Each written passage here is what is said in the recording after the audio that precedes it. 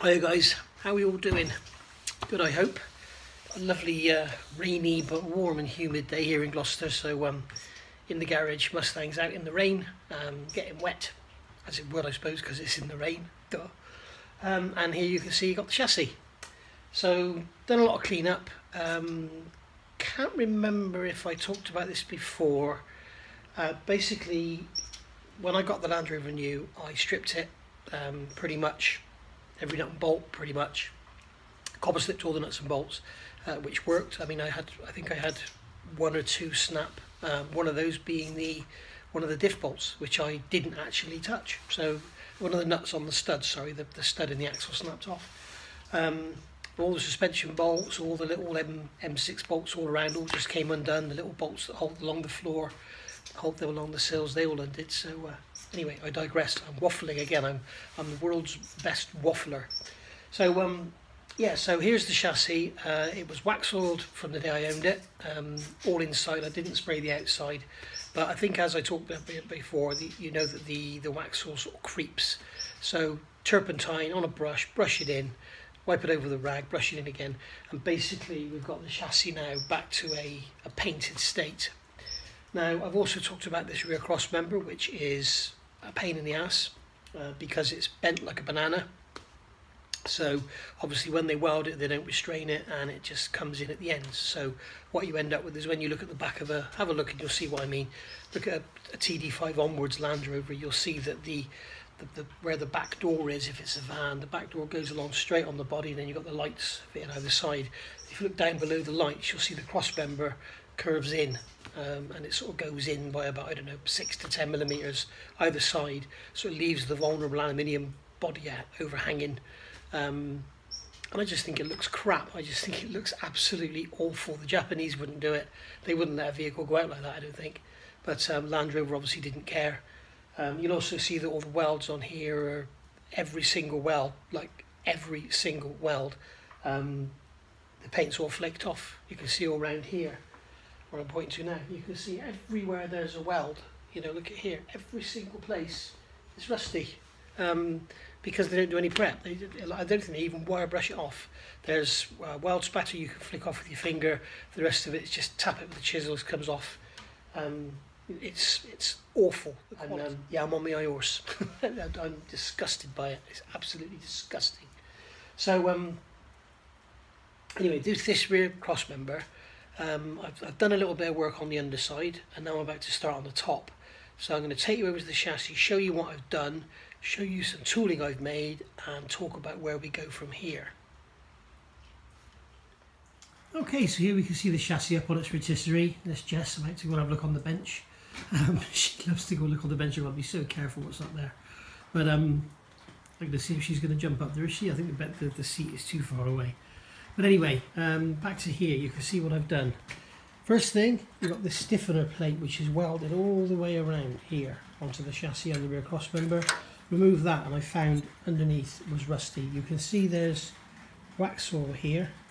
You can see the wax oil under my thumb, but it didn't manage to creep in underneath all these chassis rails and stuff. So in there was some rust. So what I intend to do now is thin the wax oil with turpentine, which I've done before.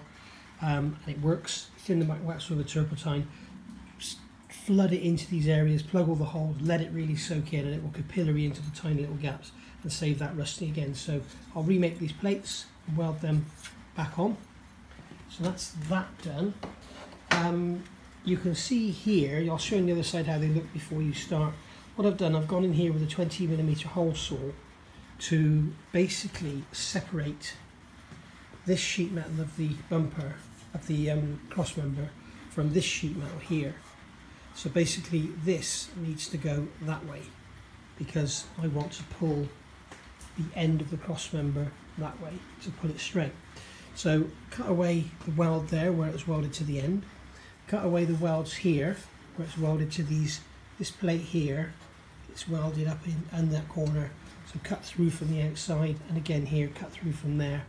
Then thought, well, I didn't need to because I've actually cut across here because it's bent from this hole. It's straight all the way along until you get to here, and then it goes in a bit and then it really goes in here. So I've got a feeling that these welds here are what I've actually pulled it in. Not too sure, but basically, looking at it again, in hindsight, what I should have done was left that weld there, left those welds there, and just literally gone across here and cut this away here and let this move away and then fill in that gap that's left. Made a load of work by getting a hole saw and cutting all this out. Now I've got to weld all that back in, weld this back in here. I've made a load of work for myself that I needn't have done. The other thing I've got to do now is actually I want to get some weld in here in this little area here and on this side over here, because remember the whole chassis is supported off this cross member, and all I'm actually left with are these welds in here. We've got those vertical welds there on that gusset, so no doubt that's strong enough, but it may well flex because it's only going to be held there and there. It could actually go out of square, it could do this basically because it's only held in 2 points. So I need to go along here with a little weld just to back that up and stop it twisting. So yeah, basically should have gone straight across here rather than cutting out there. Oh, and you're wondering why it's such a massive hole. What I've done is a 20mm hole saw, and then I think it was a 26mm hole saw, and then what you end up with is you end up with this. Okay, so you can actually, that piece of metal comes out of that hole, and that gives you movement then, so you can move around. Obviously if you just did a 20mm hole, you'd only have whatever the thickness of the blade is to actually move it, and it needs to go a bit more than that, I think. So that's why I did that. But you can see I've got a little bit too far, and you can also see that on the inside here, inside the chassis, you've got this stiffener plate here, which is also welded to the jacking tube, and that goes up. It's flanged here. Okay, there's a flange there, and that's flanged up under there. So you've got two skins to go through. In this, sorry, this is terrible filming, guys. Two skins to go through on this one, and one skin to go through on that one. I've gone a little bit too far on that one. You can see I've gone through, but you can see the shape of this plate here. That's that angle, and that straight line there. That's that plate there. So I'll flip it over now and show you the other side. This is how good this rotisserie is. You just literally just flip the chassis over like so. There we go, we're the right way up now. I'm just going to put this pin in here once I get it over enough. There we go. So on the top we've got the same. It's easier to show the other side, a lot neater. Whoever did this side was a butcher. This side is much tidier. So here you can see we've got these three circular welds where you've got like a 20mm hole in the cross member, and then they've welded around to weld into this sheet metal bracket here.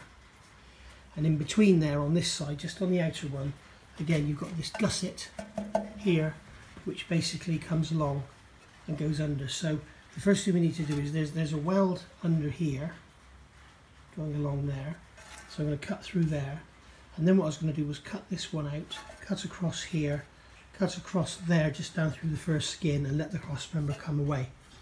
But I had second thoughts. Don't worry about drilling all this out, don't worry about cutting along there. I'm just going to slit along there and then slit right the way along there. Okay, and then all of this here, so you've got these three welds here, these welds here on the rear body support, this weld all the way under here on this gusset, that can all stay, and then we can just move the cross member away. Right, so once all this is cut, the whole object of the exercise is to push this end of the cross member that way. And obviously holding that in place while you're welding it's going to be a nightmare, so I thought I'll make up some kind of jig. And I thought probably the strongest point to come off of is here, this corner here where the spring mount is. So what I've done is made up a jig that bolts in here, bolts into the end of the cross member and goes in there, and we'll actually push it apart. And I'll just show you what I've made. This was an old aluminium block I had lying around. It was like a T section with a hole in the middle on each end. You can see there's the remains of the hole there, and then there's the hole in the other side. I just milled a slot in it, drilled through, drilled and tapped a couple of M10 holes.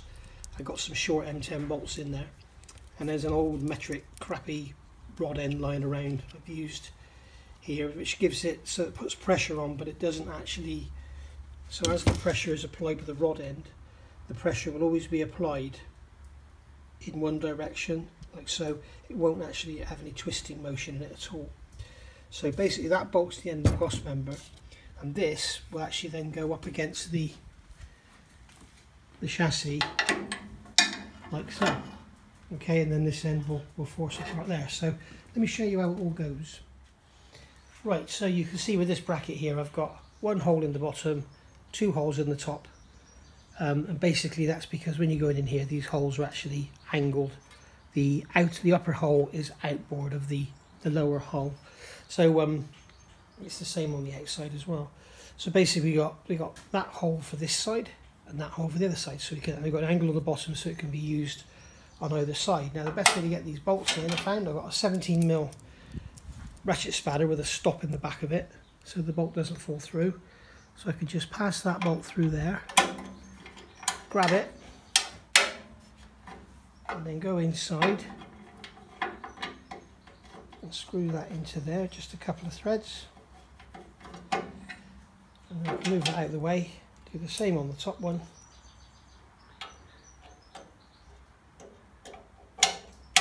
Don't know why I'm going through all this really, because probably no one else on this planet is mental enough to do this. It seems like a hell of a lot of work just to get over you know, a bit of a bend in a cross member, but it just drives me bloody mental when I look at it. It's just so tacky. Yeah, basically, every fender up to 75 is absolutely fine. I think the chassis is absolutely fine. It's quite wide, these have to be so bad. I think why these have to be so bad, I don't know. I've done this, it's taken about 50 seconds probably. Because Amazon, as usual.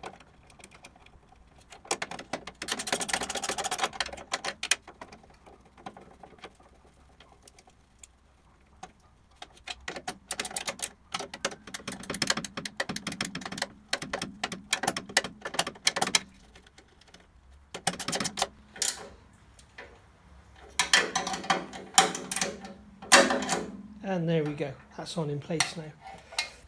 Another thing worth considering while the camera's here, you've got this exhaust bracket on this side, so make sure if you're doing this, keep this below that, because you don't want that to be getting in the way of your rod. Alright, so on this end of the rod, this was an old 1/2 inch UNF female rod in. So what I've done is I've just put I've turned the head down of a bolt, banged it into this tube, and then put a nut on there as a stop. So basically what I do is wind this right in, like so, and then this goes this way up to keep it parallel. And also you don't want to be pushing the cross member up or down. And then what we can do is angle that back like so. Put this on the end of that rod end, like so. Okay, and then we wind this out, basically so that we're pushing this tube into the corner, wedging it in. Okay, so this thread here is doing all the work at the moment. Okay, so with that wound out, then we can come along with a 19mm spanner, 3/4, 19mm because this is 12mm, and I can wind on there, and that will actually push. I could hold this one with another 3/4 spanner, but this will actually push that cross member out.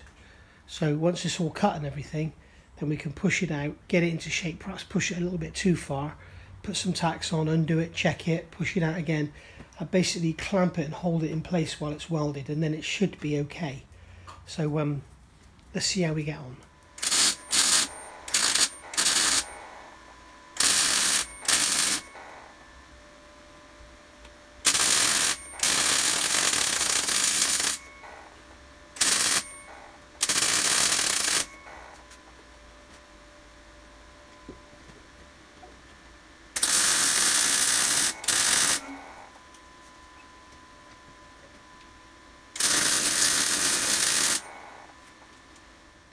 And there we go, that's the inside of the chassis welded up. I've also, areas where I touch with the cutting disc, I've just welded up and filled those areas in. But yeah, nice big fat weld on there, nice big fat weld on there. Doesn't look very pretty, but it's got a plate going over it anyway, so I'm not too worried about it. And again over here I've welded in where I actually managed to just touch it with the cutting wheel. So there we go. So let's get doing some cutting on this chassis now. Right then guys, here we go. Done one side, cut one side, I've not welded anything. But there it is, jacked out in position. I'll move the camera in a minute and show you more detail exactly what I've done. But just look at how this beam sits now. This is this L-shaped bracket on here. This runs the length of the cross member, and this is what the body bolts to through here. And if you remember years ago, Land Rover used to weld tabs onto the cross member to attach the body, and obviously they decided that they'd stop doing that, so to allow them to make bulk to allow them to make a cross member like a banana. So that's why they now have this bracket. Now in a minute I'll show you the other end. Look at this end here, and if you follow it along, sort of up to the centre and just past the centre, it's kind of, you can see that it's flush all the way down. Let me grab a straight edge and I can show you that it's actually flush with the back of the cross member all the way along. Okay, when I get down to here, you see you've got a massive gap where this end of the cross member is turned in. So this was the objective of the exercise. I've also got some string here, so you can see here, if I pull the string taut, you'll see that I'm going to ignore this end because sort of beyond this point here, it's all bowed.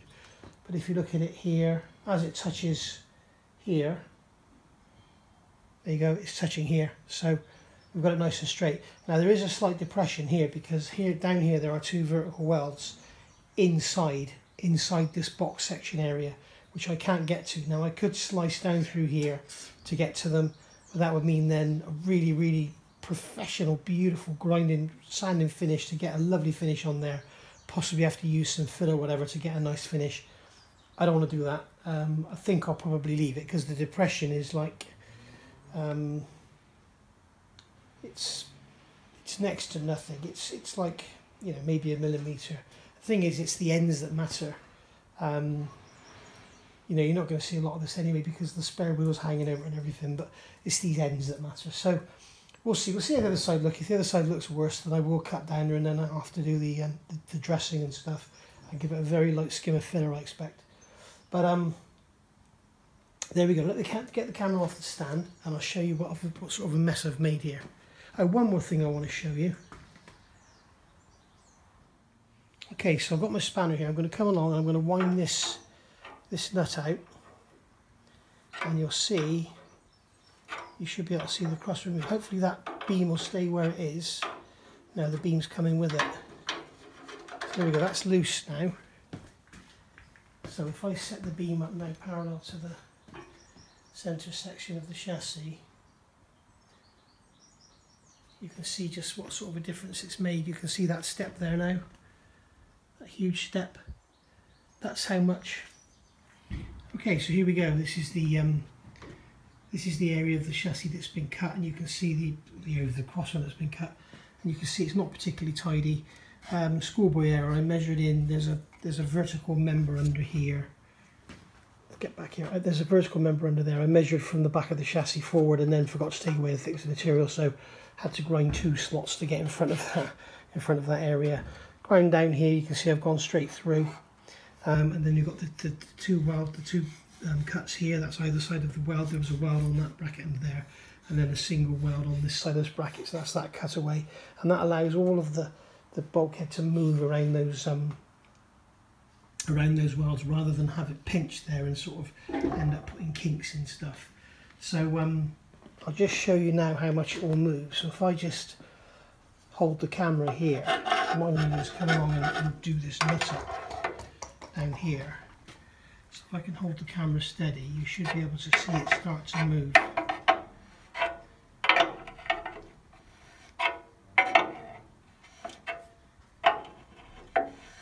There we go, and you can see now that it's, you see how much wider that gap is now. Where am I? Here. See how much wider that gap is now, and basically now we've got the straight cross member rather than the bowed in end, like you can see there. Perhaps that one's bowed in, this one's straight.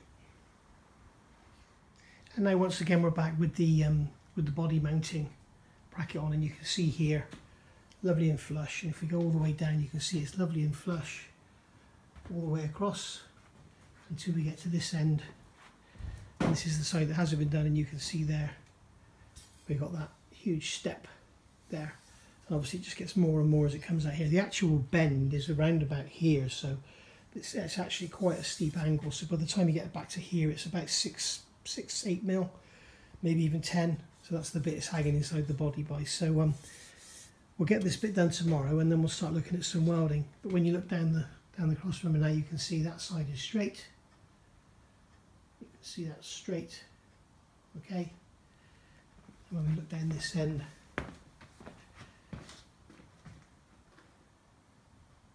there we go. Not straight. Beer o'clock. All done. Not welded, but quite happy with how that's gone. Bit of a mess, but you know, it's all going to be welded. And one of the beauties about doing this is all of that welding that you do, none of it will be seen, because obviously this, I'm now sat inside the back wheel arch, so the back wheel is here, so you're not going to see any of that. Everything on the top is covered by the body, and everything underneath is, well, it's underneath. So yeah, if you decide to do this, I would suggest doing the same as I did on the top. Just cut along and leave those circular welds alone. It's a lot of work, a lot of time, a lot of wasted effort really, and then a lot of welding to repair. So I may end up pulling it back in, we'll see. I just want to say one thing. There are a lot of you out there that are going to think, oh my god, you're mental. What's the point in cutting up your bloody chassis just to do this? If that's what you think, that's fine. You're probably right. I probably am. You know, who else would do this? I must be crazy. I know that Black Wolf over on Defender2.net, he said that this issue really bugs him as well, so maybe he'll do it. But it's a pretty major operation, I've got to be honest. But basically, I just want to say, if you are watching this on YouTube, and well, you're not going to be watching it anywhere else, are you? But if you're watching this and you think, oh my god, you're mental, you're stupid, keep those thoughts to yourself. I don't need to see them. You know, I don't care if you think I'm mental. It doesn't really matter. It doesn't change the world, and you won't offend me. So, you know, what's the point in writing it? If you're going to write anything, write something nice. Hey, just there's enough crap going around on YouTube and my other channel at the moment. It's absolutely dire. It's terrible. So yeah. So that's that. The other thing I wanted to say is, if any of you go on Facebook and you're on Angry Pumas, if you could send them a link to this site, I'd be really, really grateful, because I'm sure there'll be a lot of people on there be interested to see this, because it's a Puma build after all. And then we've got the Puma gearbox, we've got the Puma transfer box, which is an RT230. It's the same, but all this work with the body work and everything as well, you know, it's all sort of, a lot of it is Puma specific. And there we go. So tomorrow I'll probably get on with some welding. We shall see, or maybe just cut the other side up and see how we go. Hopefully the other side will be a lot neater. I wish I'd done the same on the bottom, just done one side at a time, and then I probably wouldn't have bothered cutting it all about like I have. But anyway, I've got all the time in the world. It's well, not all the time in the world, but all the time that I've got left on the planet. So basically, yeah, hope you enjoyed that. Hope you have a go with yourself if it really bugs you and you're mental like me. But I'll see you all soon. Thanks for watching. Oh, the other thing I want to say is, sorry about all the crap camera work. That was pretty poor, some of that camera work, but hopefully you got a gist of what it is I'm doing. Bye for now.